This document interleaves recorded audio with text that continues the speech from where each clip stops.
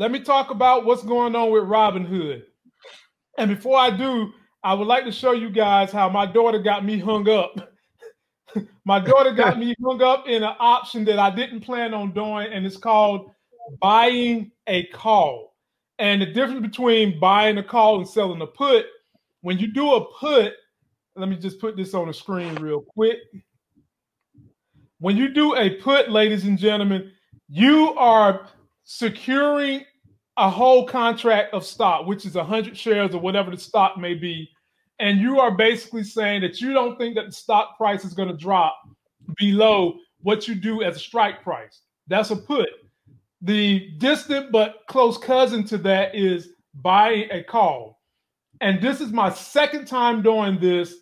And what I did was today, and this is all the data right here, I bought a whole contract of PayPal at a strike price of $225. That cost me $445. One of the differences between buying a call and selling a put, I could lose this $445 because I did an expiration date of this Friday. Whenever you are buying calls, you want to set your expiration date as far as possible so that the stock has time to possibly drop and go back up. Now, I'm not worried about that with PayPal because they're on a tear. Today was not a good day in the market, and they went up. And look at my gain. I made $158 just by buying this call. The market value is 603 right now. That's the difference. So when you buy a call and you pick a certain strike price, you're going to get a full contract, and you're going to get the difference between the market value of the contract you bought versus what it is now. So I'm in the good 150 already, and I'm hoping it goes up some more tonight. When you do decide to buy a call, if this thing doesn't get to your price point and it expires, you lose whatever money you put down. So for me, I would lose $445. The difference between this and you selling a put, you're not going to necessarily lose your money when you're selling a put, but you're going to be stuck with the stock, and you have to wait for the stock to either go back to the price that you bought it at, that you got stuck with it at, or you turn around and sell calls. So what a lot of these day trading dudes do, they see where the momentum is going, and they buy like 4 or 5 contracts or something like this. So, if I would have bought 5 contracts of this, you multiply that 158 by 5, and I could have got out today. And so that's one thing that's going on in my portfolio. And the other thing that I did today that I told Larry about, and let me get to my homepage. I came down here and I bought one reopening stock called bookings.com. They do Priceline, they do Open Table, and here it is right here. I bought 1 share of this, and the reason why I bought it is because look at this history. In a week, they went up $19. In a month, it went up $37. 3 months, it went up $300, and in a year, it's going up $115. The main reason I bought it is because I'm going to be selling secured puts on this stock, and the reason why is when you come in here and you look at this premium, ladies and gentlemen, this premium is unbelievable. This is a step before I decide to do Amazon puts. So the premium on this thing, if I was to do, let's say I pick this strike price of $2,090. They're paying $1,840 for 2 days. Wow. If I was to do this out for a week, let's say I wanted to do it till next Thursday. Let's take a look at what they'll pay you. You're going to get paid basically $4,000 if I want to extend this to next Thursday. This is the power of the stock market, ladies and gentlemen. This is why if you've got idle cash sitting around, take that idle cash and do options on quality stocks such as Booking, such as Amazon, such as Chipotle. They pay you fat daddy premiums. And people like me today, what I did, I bought a call, which was the premium that this person right here would be getting paid. So that's what happened with me today in my stock story. The next thing that's going on, ladies and gentlemen, Larry sent this to me today. And I said, man, here we go with them old school dudes. The Massachusetts regulators are filing a complaint against Robinhood And here's the story right here. The accusation from Massachusetts center on the tactics that the company uses to keep customers engaged, claiming that it encourages customers to use the platform constantly through what it calls gamification. Ladies and gentlemen, why is it that people like them get to make up words?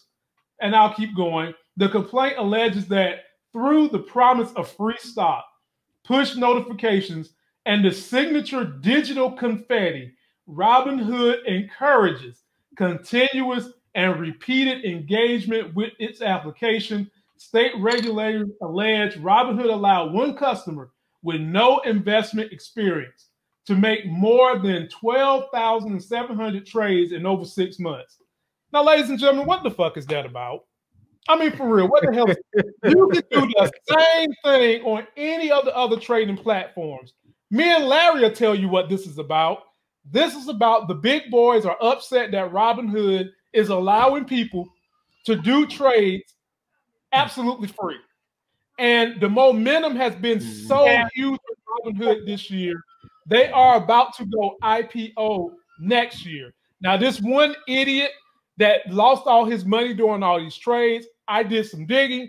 I found out that his family is rich and they're in bed with the Massachusetts legislatures. And not to mention, a couple of your financial institutes are housed in the Boston area. You've got a JP Morgan up there. You've got Chase Bank up there. None of them want to see Robinhood make this push because it takes money out of their pocket. Having said those things, Larry, I give it to you. Well, two things. One, if you made 160, what they say, the dude made 167 trades or 167,000 trades. What was it? 12,700. So, dude, I mean, you make that many trades in that short of time, you're experienced at that point. You basically have decided you were going to become experienced in a very short period of time. But I will say this, though, about some of the other brokerages, because I have an account at Robinhood, also at TD and at Schwab. And some of the other brokerages put guardrails on your account. So, like, there are some things, if you go and day trade with TD and you haven't had an open account with them very long, or you haven't made a certain number of trades, or you don't have a certain amount of money in your account, they will send you a message at the end of the trading day telling you, that what you did was day trading, and if you are going to day trade on the platform, you need to have either made a certain number of trades, or you need to have a certain amount of money in your account.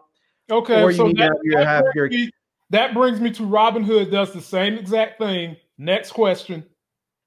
Well, if that's the case, and I mean, they do the same thing as far as like with options. They make sure that, they don't just give you, like when I opened up my Robinhood account, I think I filled off a couple check boxes and they were like, cool, you're approved for options. And I don't feel like it's that easy with TD and Schwab. I feel like you need to go in and you have to have a certain amount of money in your account. And then you have to actually request to be able to trade options, and you have to, and I think you have to have your account open for a period of time or something. There are some other requirements. I feel like they do have a few more guardrails. I just got a TD account, and they didn't require me to do none of that. The only thing they asked me to have was $3,000.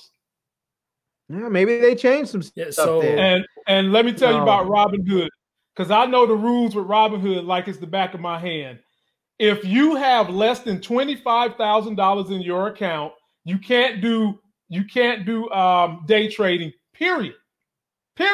You get 4 tries at day trading, then they would not only do they send you a message, but they suspend your use of the account. The only thing you can do is withdraw your money if you get caught day trading under $25,000 in your account. So you can't round trip something? What'd you say? So you can't round trip something? Let's just say you bought let's say you got in on an IPO in the morning time and it was at like $50, and then at 3 o'clock it's up to $250. You can't pull your profits because they'll consider it day trading. If they give you 4 of those if your account is under 25 grand. You can pull your profit on the fourth one, yes. So whatever action you started on number 4, you can finish that action. But after that, your account is suspended. Only thing you can do is withdraw your money and add money to the account. That's it. So what do they consider day trade? I mean, can you sell if you buy today and sell tomorrow? Do they still consider it a day trade? No, that's not a day trade. You could buy it today. So what exactly are they? What exactly is the legislature trying to accomplish with what exactly are they trying to accomplish? Are they trying to regulate it a little bit more, or make them?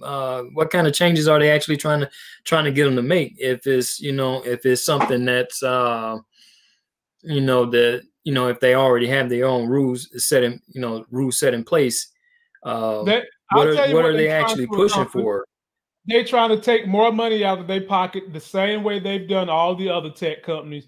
Robinhood just got finished paying Texas or somebody $1.2 million because they tried to say that they are making investing too easy. I can't make this stuff up. They literally said in the legislation, you made investing too easy in Texas.